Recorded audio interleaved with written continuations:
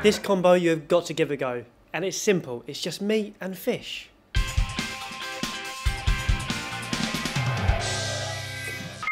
In this surf and turf dish, we're going to take a rainbow trout, fillet it, and wrap it up in parma ham.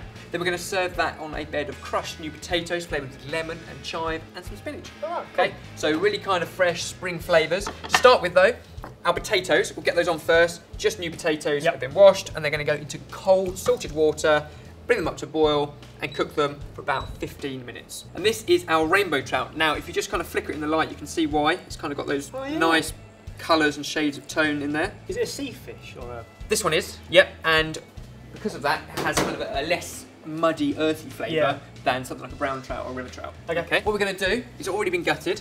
Okay, I'm going to do one side, you're going to do the other. We're going to just cut from the tail along the backbone, scrape along the backbone towards the head. So I'm going to do this. You're going to do the other side. You hear that? Yeah. It's actually literally scraping on the backbone so we don't waste any of the flesh. This is one of those things that a lot of people get scared of, including me. Well, if you're not happy doing it, then we have a skill video on our website, which is going to show you everything you need to know. I should really watch that. In the rest of this video, you're going to notice Ben with a blue plaster. He did just cut himself. Shock horror. So I'm putting it out now so you guys don't moan at us about continuity. So, okay. Luckily, you're going to do the second fillet. So once you've got your fillet, basically, you need to pluck out all the bones as well. Pin bones. I'll do that over this side while you do the second one like so. I'm not going to cut myself. Go in, like that, up against the spine, feel the spine. That's it. Keep pushing. Easy. Very nice. Did I just do that? Flip it over. No, not that bit, that bit. Yeah, perfect. I did now it. what you're left with, I did it. Now what you're left with is your fillet and the rib cage. You see this bit here? Yep. That's the perfect rib cage. Lots of bones, but you can take them all out in one cut by slicing underneath it. Very narrow, and that is all the fatty, bony bit of the rib cage. And what you're left with is a beautiful fillet of trout. Check for any bones. You can do the same job. Borrow my tweezers and just pluck all of those out. Meanwhile, I'm going to take slices of parma ham and wrap it around our fish. Okay, so this is where the surf and turf part comes in. Ooh. Maybe 2 or 3 slices per fillet. Awesome. And once it's wrapped up, we can lay that onto a grill tray. And that can then go under the grill once we've done the second one for Barry. How are you looking? Done. So some more ham for you, Barry? Please. So is that kind of more of a smoky flavour to the fish? Well, it's a cured ham, so it's a salty, smoky kind of flavour. Plenty of bacon, and then onto our tray. That can go under a hot grill now. It needs about 2 or 3 minutes on either side to crisp up the bacon and cook the fish just through. Meanwhile, I'll get rid of the raw fish and we can prep the stuff for our potatoes. So we're going to go with chive and lemon. So, classic. Clean knife. You do it, I can't be trusted. If you can cut all of those up into fine pieces, and here I'm also going to zest a lemon.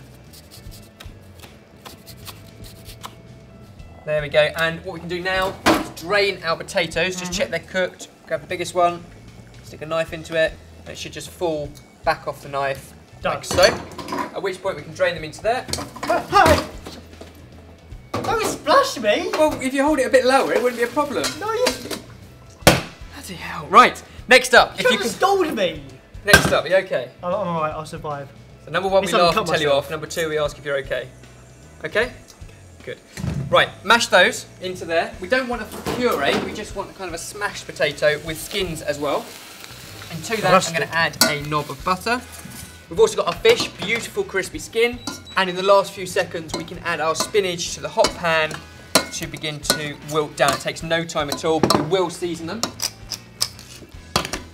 Now, often you add in milk into potatoes. We're just going to go for olive oil. Ooh. So plenty of olive oil in there. Really nice flavour. If you mix that through with our chive and lemon zest. This is kind of a grown-up mashed potato, isn't it, really? Grown-up mashed potato? Yeah. Nice mashed potato. Do you want to use a spoon? I do. Bit of salt. Now we've got a plate here, so we can start to portion it up. Put a nice mound of potato in there. And then plenty of our spinach on top of there, like so. And one of these fantastic crispy fish wrapped in bacon. Finishing touches with a squeeze of lemon juice, and there it is, our surf and turf trout with lemon and chive crushed potatoes, sorted. Straight into the middle. Go for it. Look at that. I love parma ham as it is. But around the fish, That is good. And a little bit of lemon juice. wow. I like the fact that the potatoes have still got bits of skin in there, the lemon, the chive, it's just kind of a bit more rustic. And the olive oil in the mash, it's really sophisticated. And you can actually taste the olives as well. I like this one.